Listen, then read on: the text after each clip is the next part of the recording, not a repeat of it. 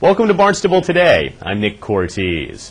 Well, it was a shortened week of discussion on Barnstable this morning due to the Memorial Day holiday, but the subject of the first big weekend of the summer season certainly gave us plenty to talk about with our guests this week. We started off the week on Tuesday, June 1st, with Cape Cod Chamber of Commerce CEO Wendy Northcross, who gave us her impressions of how the region fared over Memorial Day weekend.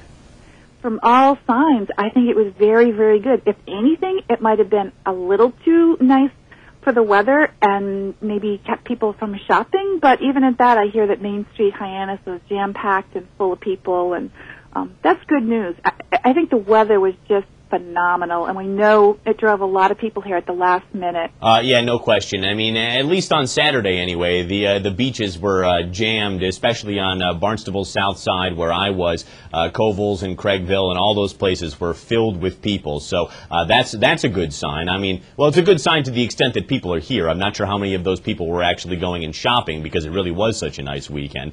Well, yeah, and some of the restaurants, you know, we had saw some friends last night, and they were talking about being at a particular hot dog stand, and they said, well, how was the weekend? And they said, you know what, we never looked up once all weekend. So there was just a line at the front window, and they were humming, and that's great because, you know, our small little businesses really depend on this time of the year to kind of rake in the hay and just make the money that gets tied them through the winter.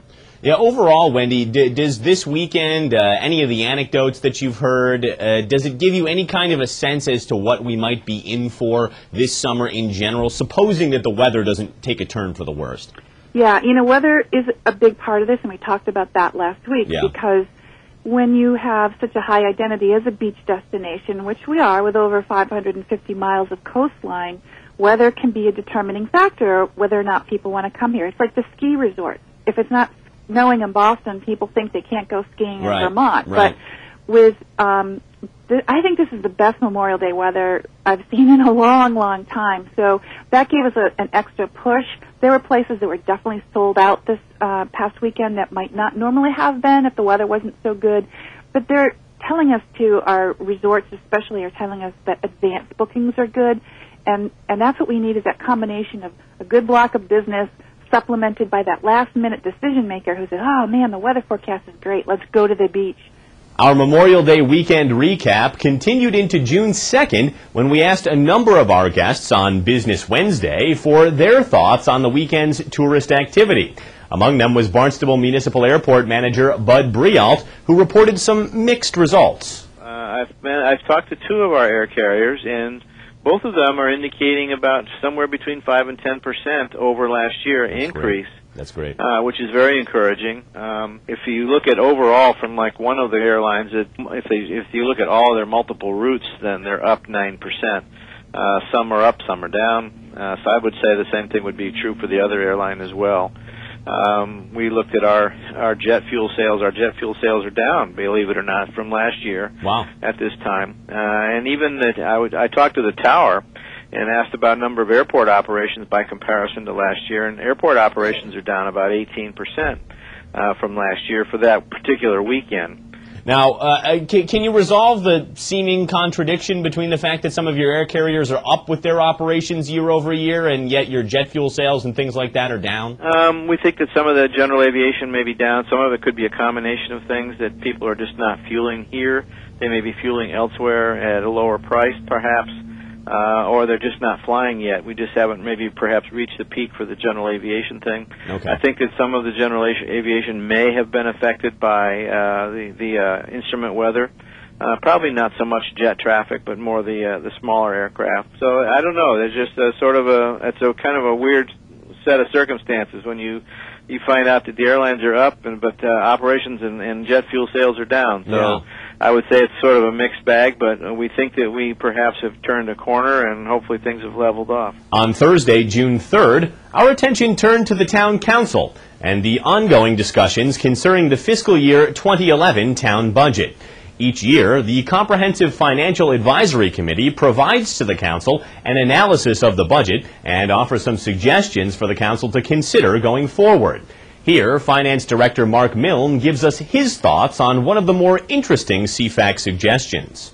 The CFAC says that from FY06 until FY10, the town's tax levy increased by 14%, and over the same period of time, the fire district's tax levies increased collectively by 23%. The CFAC is suggesting that the administration and the council consider filing legislation that would ensure the rate of growth in the tax levies for the fire district be no greater than the rate of growth for the town of Barnstable. So essentially a Prop 2.5 for fire districts.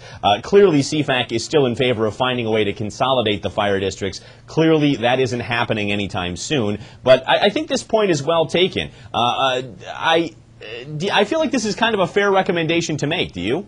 I interpret your interpretation. I agree with, as far as it sounds like they're recommending that they be brought in under a Prop 2.5 cap.